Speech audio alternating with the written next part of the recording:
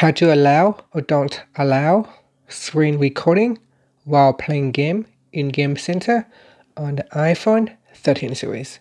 First, let's go back to the home screen by swiping up at the bottom of the screen. And on the home screen, tap on Settings. In Settings, you want to go down and tap on Screen Time. Next, go down and tap on Content and Privacy Restrictions. Then in here, tap on Content Restrictions. Next, go down to the Game Center section and you want to tap on Screen Recording. In here, you can choose Allow or Don't Allow Screen Recording. So select one of the options and then tap on the back key to go back to the home screen. Go back to Settings or swipe up to go back to the home screen. And that's it. Thank you for watching this video.